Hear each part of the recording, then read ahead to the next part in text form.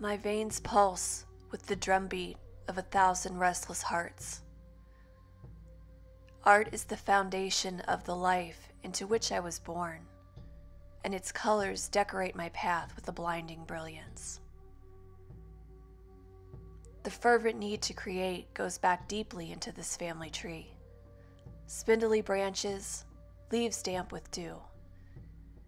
If I close my eyes, I can hear the soft landing of brush on canvas, the melodic scrape of bristles over vision, the hush like snowfall when the women would let their dresses drop to the floor, my Nana, a tiny child, bringing them tea and cookies, while her father made strokes with his brush, holy curvatures of hips and breasts, inaudible gasps.